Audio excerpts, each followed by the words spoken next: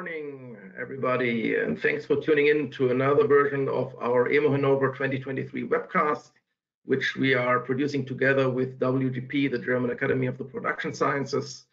You know it as Let's Talk Science, and we have a very interesting topic for you today. We are going to deal with the topic of classic sheet metal forming, becoming more ecological and economical.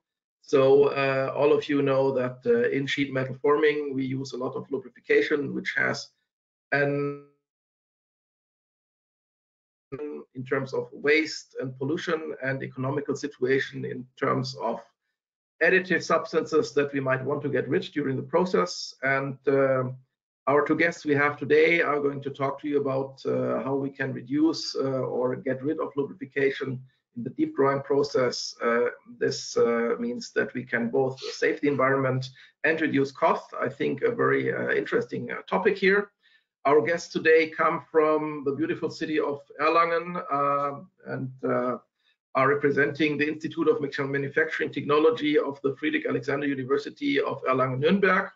And I welcome Professor Hinak Hagener and Mr. Stefan Schirdewan, who are in that regard dealing in the research group for sheet metal forming with all the aspects how to improve sheet metal forming, which you know is a very important technology, especially in the car manufacturing industry. So I'm eager to hear what they can tell us. Again, thanks for tuning in. If you have any questions, nothing easier than that. You should see in your GoToWebinar panel a button which says questions, or German Fragen.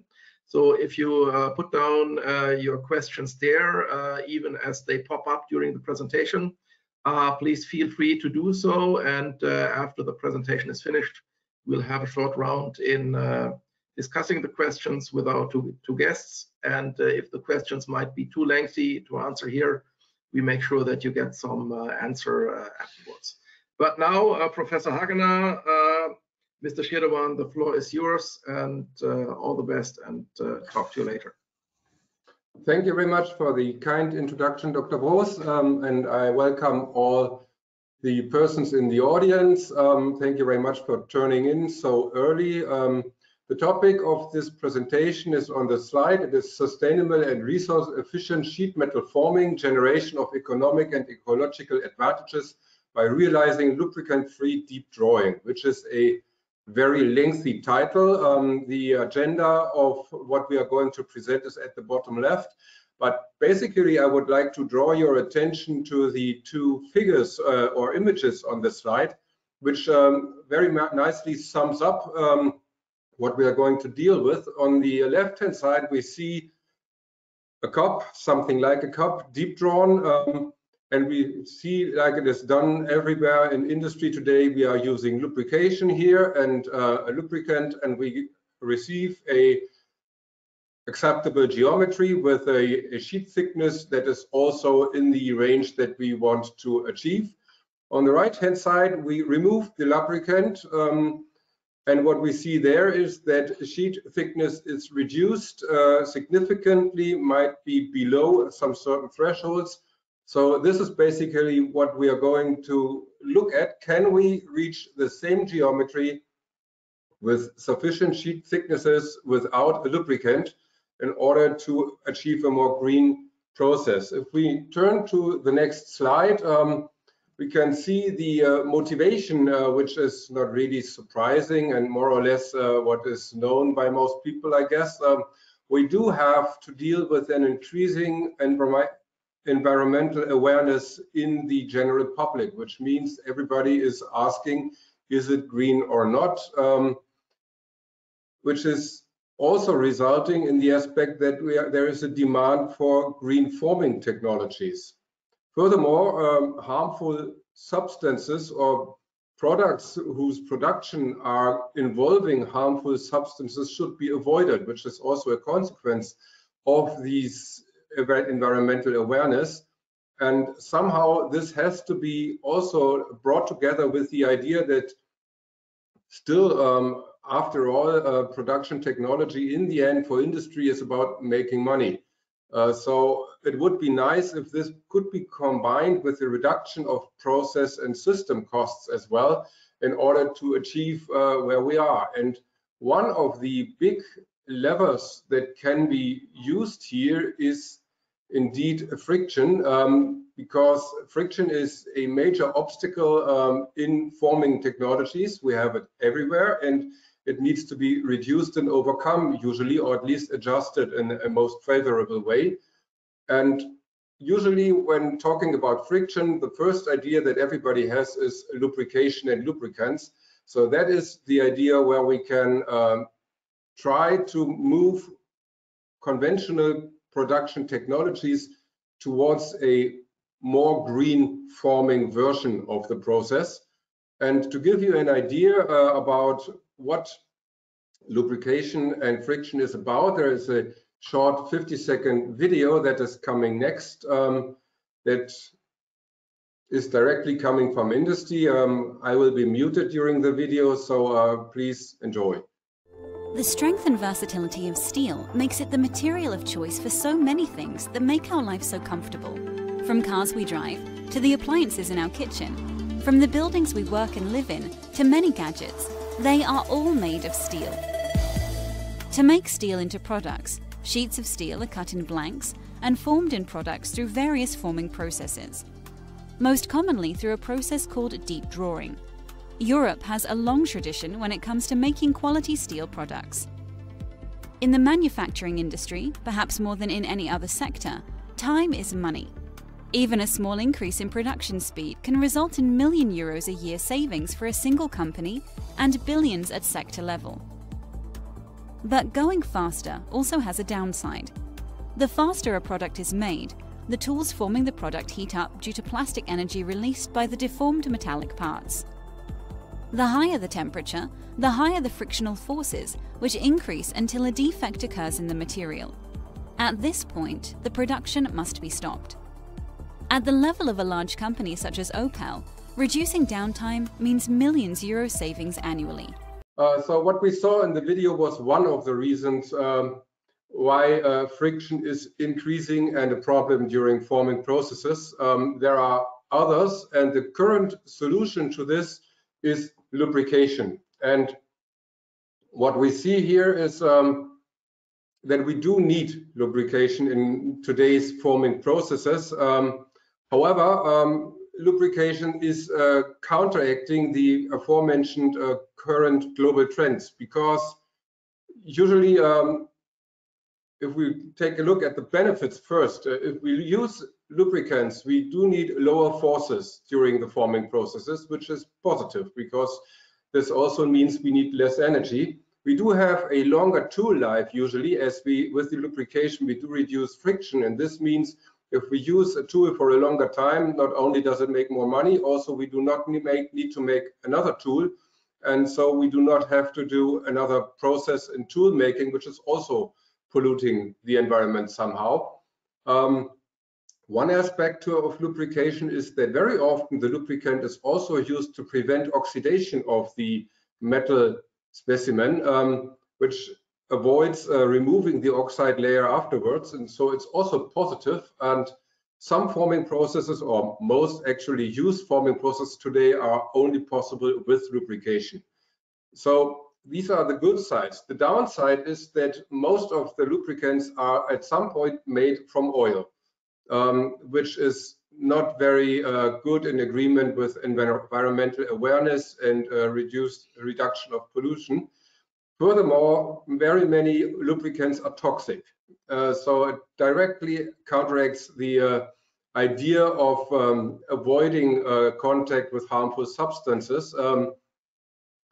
And then we can say that if we look at the bottom right of the slide, you can see this process chain where we have a lubrication step, a forming step, and then a cleaning and drying step, and afterwards the process chain goes on. So there is a potential, if we don't have lubricants, that the process chain gets shorter, which is always a benefit.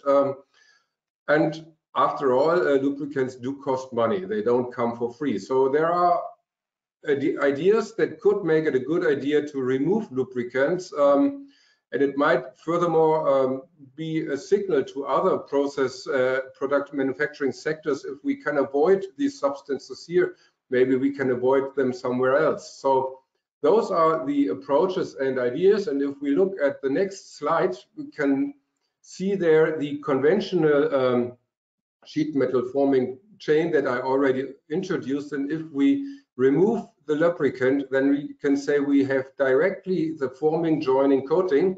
So 2 steps removed, which of course says, okay, this is good. And the potentials on the bottom left of the slide I have already introduced.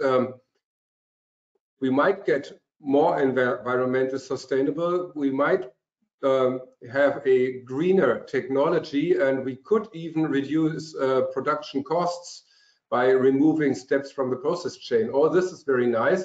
However, there is nothing like a free lunch, as you always know.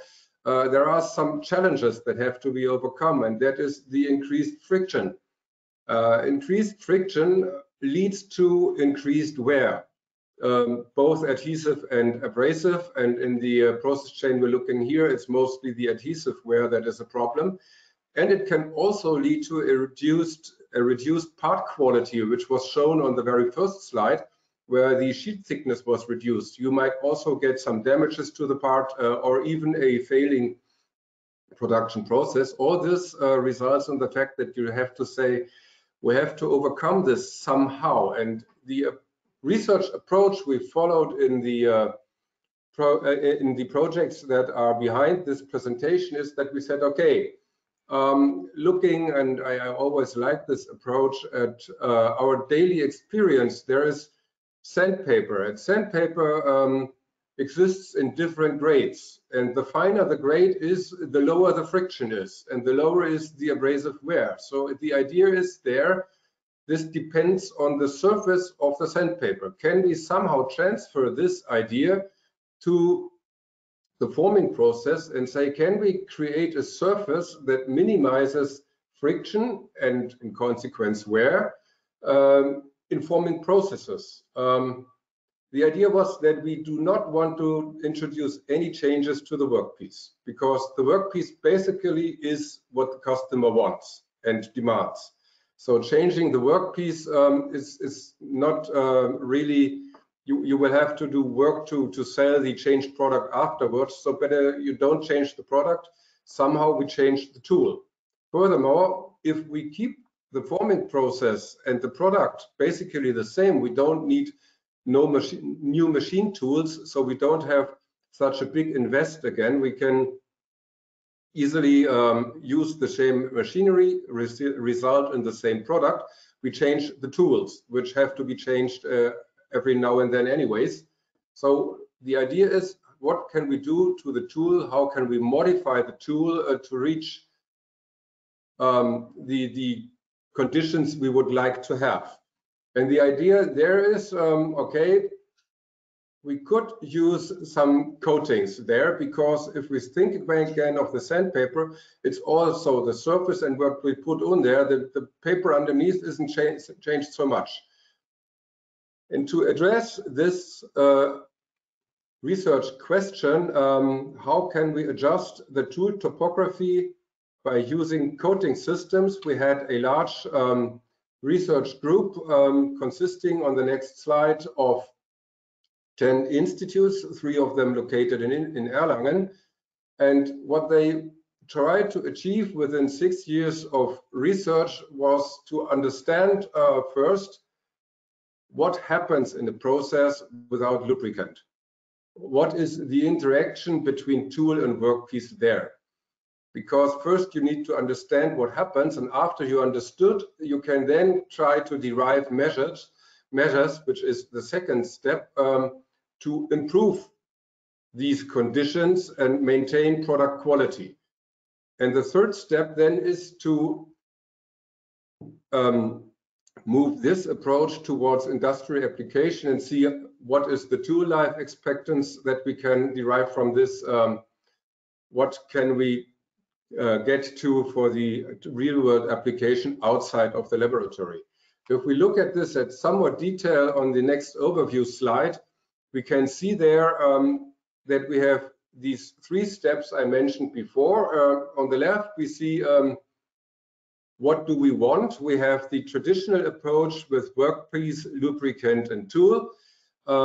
We have some friction coefficient there, and then we have the dry situation. And what we want to figure out here is what kind of friction coefficient would be acceptable, what do we need to reach, what is mandatory to have a process that is still capable of producing the kind of workpieces we would like to have. In the middle, we then look, okay, how can we get there? What is the approach regarding coatings and structuring of the coatings? I give as a brief idea. Everybody has heard of the Lotus effect. We don't have a totally flat surface there. We have a structured surface, yet the friction is so low that nothing is adhering to this surface. So can we somehow have a combination maybe with structure and coating technology to reduce the friction coefficient to a level that is acceptable? And after we achieve that, we will go on the very right-hand side towards the approach and use in a serious process and see what do we get there. Does our laboratory approach of coating and structuring stand a sufficient number of workpieces in reality? The ongoing presentation will focus on the middle and the left-hand side. The right-hand side is, I would say, work in progress and the future. And so the idea was on the next slide to use diamond-like coatings in this approach because those are known. They build amorphous films on top of the tool surface. They have a high hardness, they have high wear resistance, and they result in low friction coefficients. This sounds perfect. There's 2 processes that can be used to apply these coatings to the surface. The one is the pulsed laser deposition, which is, so to say, similar to an additive process. You have a laser and you have a material and you apply it to the surface. We result in extremely high hardness here, and we have a very good layer adhesion, which means the coating is not that easily removed from the original tool, and adhesion and abrasion resistance is very high. However, this process is slow and might have some limitations regarding the reachable geometry, because somehow you have to get there to apply the laser pulses. The second process with a very long name, plasma enhanced chemical vapor deposition, overcomes these obstacles and has the additional benefit of allowing for more variations that can be applied. However, although adhesion and abrasion resistance is also given, the layer adhesion is lower, still okay, but lower, and the hardness is not that high. On the next slide, there will be a short video introducing this process. And with that video, I will say thank you for your attendance, and Mr. Schirdewan will take over for the remainder of the presentation and show you some details that have been elaborated during these research projects.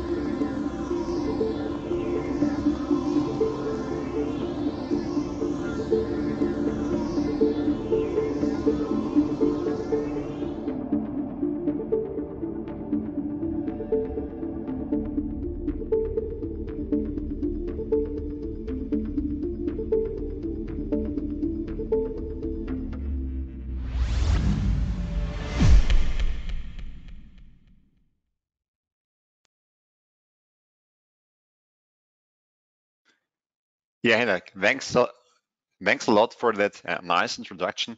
Yeah, within this project, a deep drawing process of a rectangular cup, which can be seen in the upper right corner, has been used to investigate the process condition for a lubricant-free forming. Yeah, at first to gain a basic knowledge or basic understanding and to identify the main influencing parameters, numerical simulations have been conducted. The forming process is modeled by using an FE software tool called Alestina. The rectangular cup, which you can see in this upper right corner, has a cup width of around about 50 millimeters and a length about 90 meters. Yeah, and to reduce the computational time, it's normal that the symmetry of the workpiece is used because in all missing parts, the same results are expected. Yeah, for these FE models, different materials have been used. In this regard, DC04 is steel material, as well as two aluminum alloys, AA51 and AA6014, has been used with a sheet thickness of 1 millimeter as workpiece material. At first, these materials are characterized at our institute in order to analyze the stress strain crust and the forming limit crust. Afterwards, these experimental data were integrated into the software tool to reveal a realistic forming behavior of the cups. Yeah, in these lower pictures, you can find the forming limit crust for different materials and friction coefficients. When major and minor strains exceeded the forming limit curve, these are these black lines, which you can see here, material failure in terms of crackings occurred. Yeah, the results reveal that aluminum alloys, here AA5182 and AA6014, have a similar level, whereas DC04 achieves a much higher formability level. Yeah, this is no surprise for us since DC04 has a higher tensile strength. Yeah, besides these material input parameters, the integration of different friction coefficients is necessary to analyze the different forming behavior. In this regard, different friction values, which you can see here in the blue colors, were set up for different material combinations in order to analyze the forming limit curves of the rectangular cup without material failure. Yet the results reveal that DC04 works for all friction coefficients set up to 0.2. However, aluminum will fail with friction coefficients above 0.3. The black lines are crossed, which you can see here, which show that material failure in terms of crackings are expected. It also can be seen that aluminum alloy AA5182 has an improved topological behavior compared to aluminum alloy AA61. So now the task for us was to generate a surface coating with friction coefficients under 0.3 in order to enable a failure-free forming without any lubricants. Yeah, in the first step, to verify the reliability of the FE simulations and the feasibility of deep drawing processes, rectangular cups have been formed with and without lubrications. Yeah, for this purpose, a deep drawing tool, which can be seen here in the upper left corner, was used, which mainly consists of a die, a blank coater, a punch, and load cells in order to measure the maximum punch forces and blank holder forces. Afterwards, the sheet thickness distribution of several cups was analyzed by using a topometric sensor to gain a deeper knowledge regarding the quality of the stamped components. Yeah, by using lubricated sheets, failure-free forming of all tested materials was possible. The highest sheet thickness reduction was always detected in these corner radii because they are the highest stresses of the cups. Without lubrication, forming of DC04 was possible without any failure. But using aluminum alloys, some crackings were identified, especially in case of AA5182. A strong thinning during deep drawing occurred in the highly stressed corner radii around about a drawing depth of 26 millimeters. In case of AA6014, an earlier cracking could be identified at a drawing depth to 80 millimeters. So the experiments told us that they are in accordance with the numerical simulations. However, without lubricants or coatings, there is a high chance to expect material failures in crackings while forming, especially for these aluminum alloys. So for this purpose, in the next step, we did some tribological tests in order to analyze the tribological performance of lubricated and unlubricated material compositions. For the characterization of the tribological behavior, the flat strip drawing test is commonly used to determine friction coefficients for drip drawing processes. Here in the upper left corner, you can see the basic principle of the applied test setup. The sheet metal, the blue line, which you can see here, is placed between two friction jaws. The lower jaw is moving upwards with applied normal, it's applied with a defined normal force. While the strip is drawing through the jaws, a distinct drawing velocity was set up, and the resulting friction force could be measured according to Coulomb's law of friction. At first, the reference strip drawing tests were carried out for deep drawing the steel TCO4 and two different aluminum alloys, the AA5182 and the AA6040, with a sheet thickness of 0.1 millimeter. The first experiments have been conducted under lubricated, the green ones, and dry conditions, these blue ones, to gain a basic knowledge of the impact of lubrication and deep drawing processes.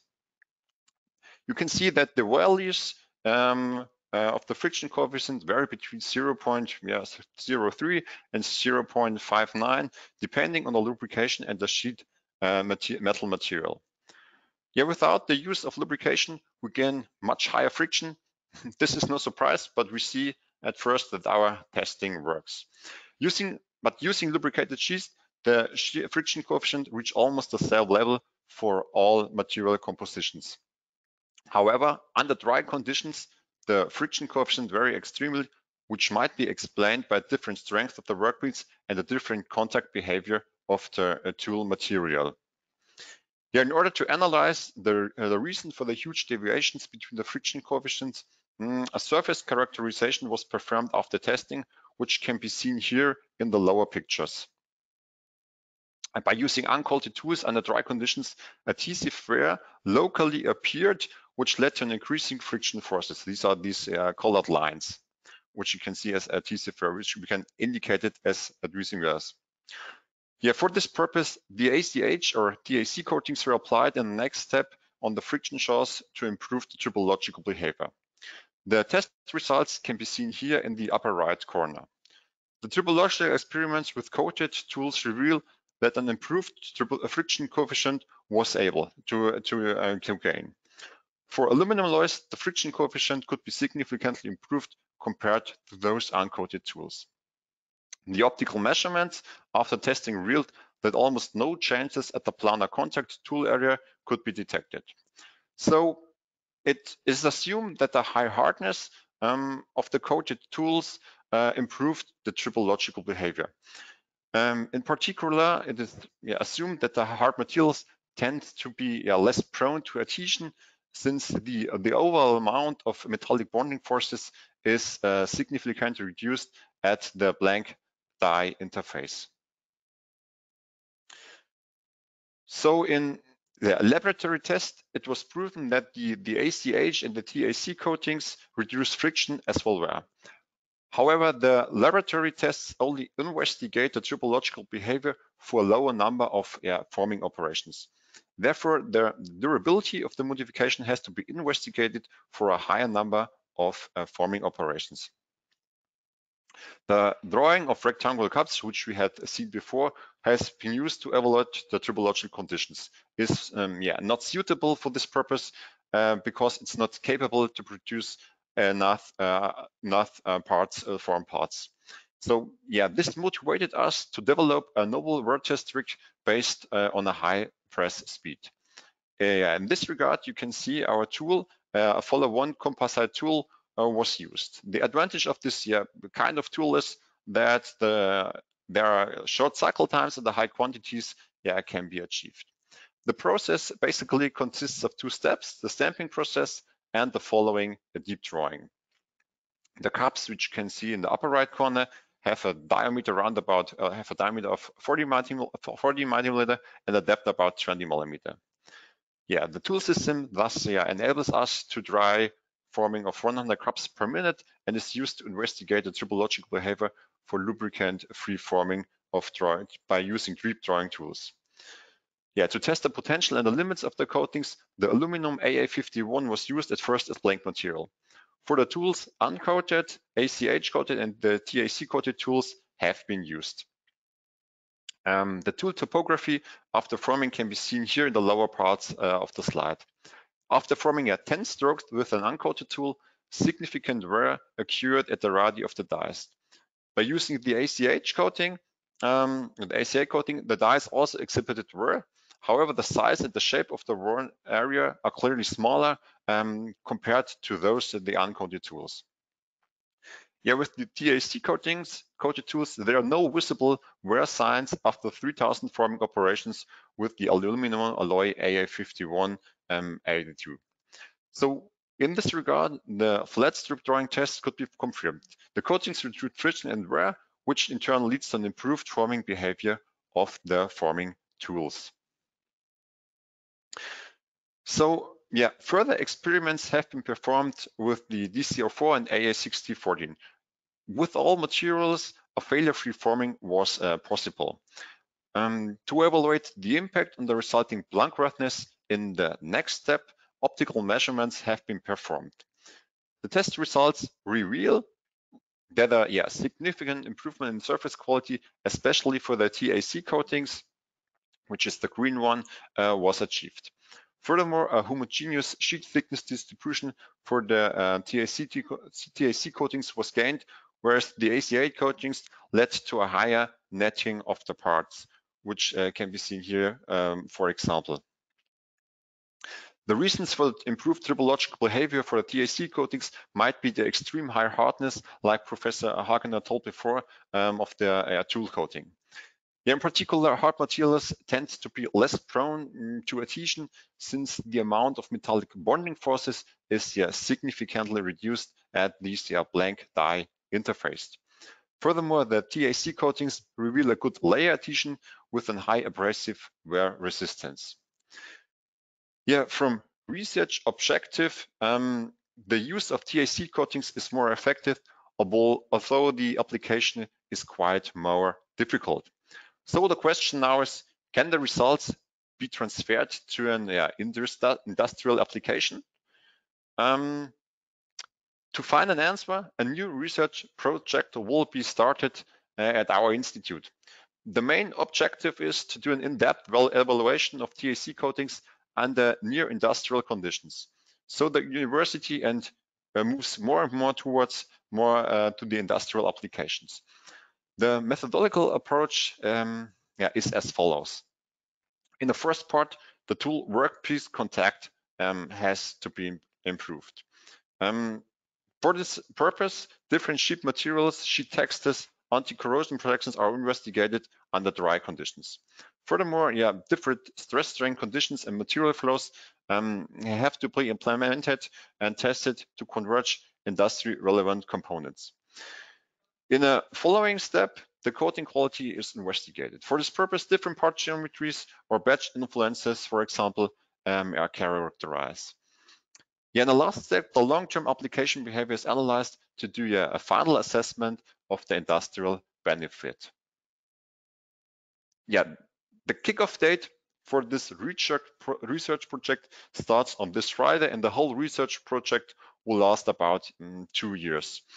The team basically consisting of 2 universities from Erlangen and Bayreuth, but also companies of all sizes like steel producers, lubricant producers, software companies, forming companies, big producers of cars are joining our project team. So we are eagerly awaiting the results of this nice team working on this interesting topic to all.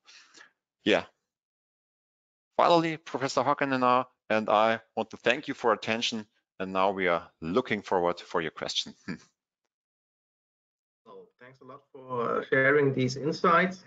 Now, to everybody still out there and who is with us, please, if you have any questions, either write them down in the chat window or put them in the questions window. I see when they come in and I can pick them up right away. Meanwhile, surprise, surprise, I have some questions on my own. And one thing I was impressed of the carbon coating procedure that you showed, also the nice video you had.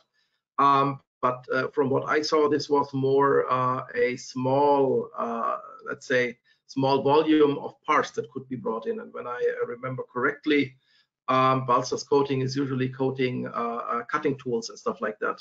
So how do you see the application of this coating for real life, real size dies that are used in, let's say, blank production of car side panels?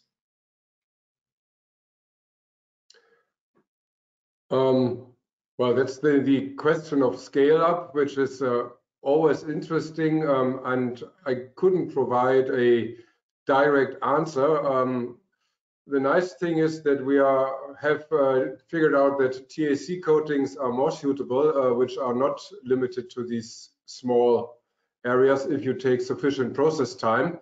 However, of course, process time is a challenge there, definitely. If we're talking about side panels of cars, definitely. Stefan, do you have to add anything? Yeah, I think it's also an objective of this new research project from another institute, just to improve the application behavior of these coatings.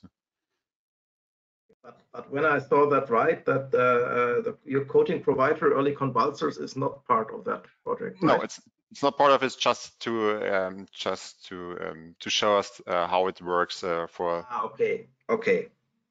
Okay, understood. I see one question dealing with the ecological footprint. Did you do any analysis? How much oil, how much energy use, how much carbon footprint an application of your methodology would lead to? So how much better are we getting? How much are we saving? Is there anything you can give us what that means?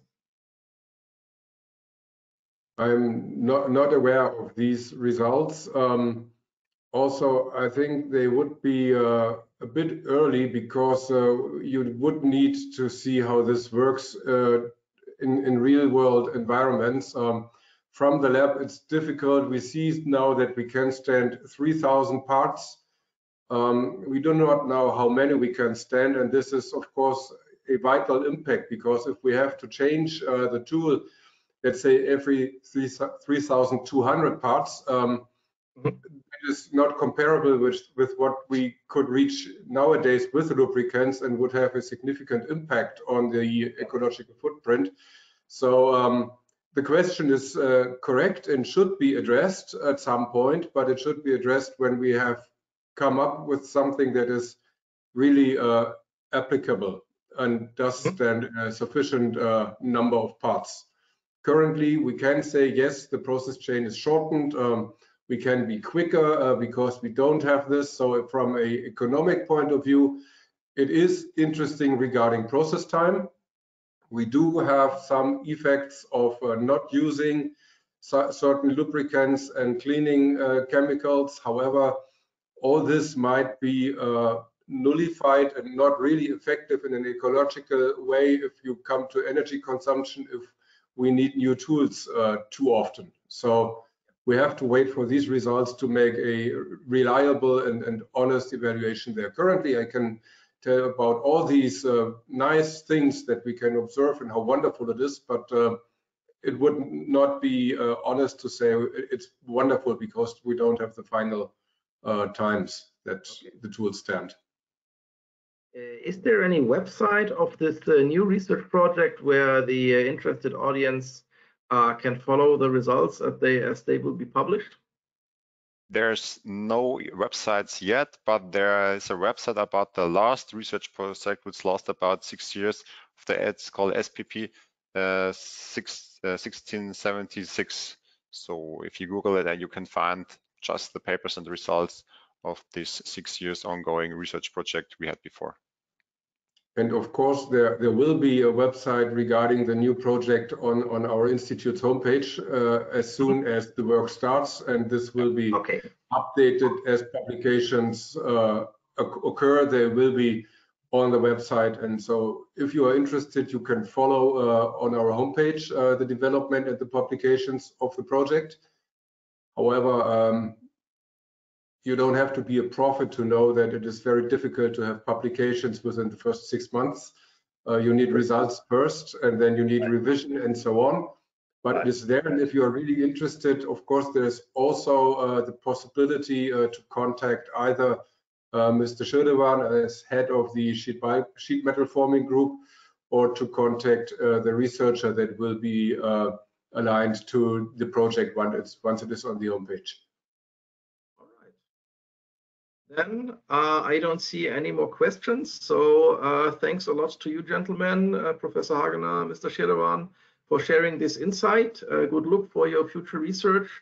And let's hope that you will be able to cope with the scaling effects, and that we can see this nice technology in industrial application better sooner than later. And thanks for everybody from the audience who stayed with us. Have a great day, have a great week. And I think today we can already say Merry Christmas and a good New Year. Goodbye. Thank you very much. Goodbye. Goodbye.